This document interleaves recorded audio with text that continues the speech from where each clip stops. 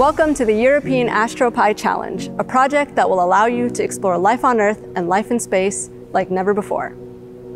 In 2015, the Raspberry Pi Foundation and UKSA launched 2 Astro Pi computers to the International Space Station to allow students from the United Kingdom to perform experiments with them.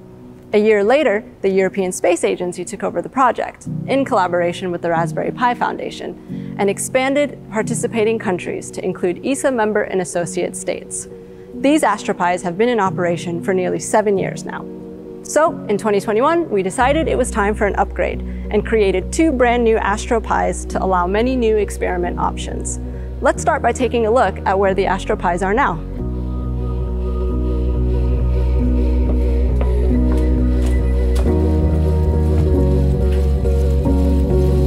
Welcome to our main operations hub on the International Space Station, the Columbus module, which looks exactly like this.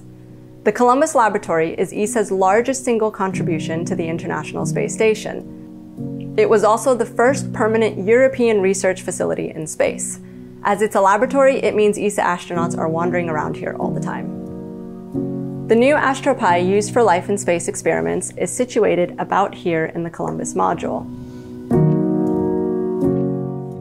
So, what kind of experiments can you do with it? Both Astro Pis are fitted with a set of basic sensors, including a humidity sensor, a temperature sensor, a pressure sensor, and an IMU, consisting of an accelerometer, a gyroscope, and a magnetometer.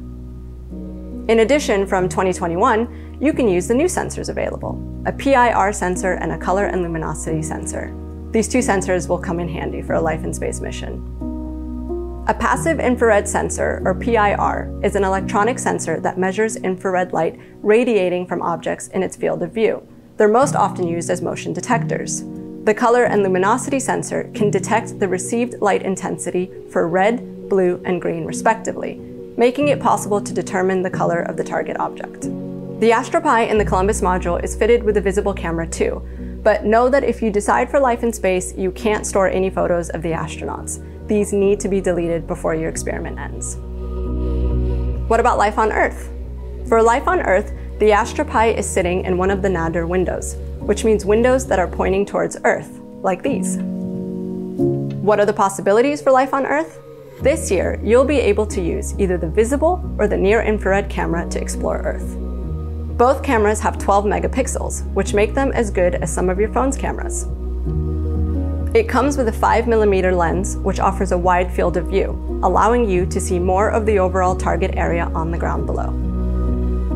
These cameras will allow you to explore forests, mountains, cities, or analyze aspects like cloud coverage. But be careful, please know that we can't target a specific location of choice, as the Astro Pis will follow the path set out by the ISS orbit displayed here. This also means locations above or below these areas will never be photographed or analyzed in your experiment. Also, try to expect any kind of scenario. It may be that when your experiment runs, clouds are covering most of Earth, for example. Try to be ready to adapt your experiment to any kind of scenario that our dear Earth is bringing. If you choose to use the near-infrared camera, it's worth remembering that the infrared camera is not a thermal imaging camera and cannot provide the heat spectrum of Earth that you might have thought of. Near-infrared is part of the electromagnetic spectrum close to visible light. Our infrared camera detects visible and infrared light. We use a filter that blocks the blue and green light, but lets the red and near-infrared light through. These 2 light channels can be used to calculate NDVI, or Normalized Differential Vegetation Index, and measure plant health, like in the pictures shown on screen. Finally, there's a feature of these Astro Pis that you'll be able to use in both life on Earth and life in space. If you want your experiment to recognize objects in images such as different types of clouds, smoke plumes from wildfires, or tornadoes, this can be achieved using machine learning and artificial intelligence. Those types of programs need a lot of processing power, but with this machine learning accelerator, all the heavy-duty processing is taken care of, leaving the main processor to focus on core experiment tasks. We hope you'll make the most of the new Astro Pis for your experiments. As you begin to think about your missions, consider our general requirements, listed on screen.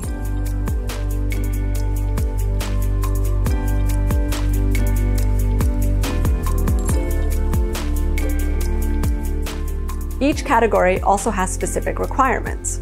For life on Earth, these are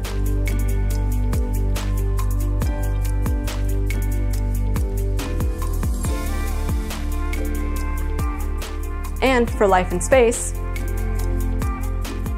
Unfortunately, we cannot accept experiment ideas that don't follow these recommendations. Best of luck coming up with your ideas and have fun.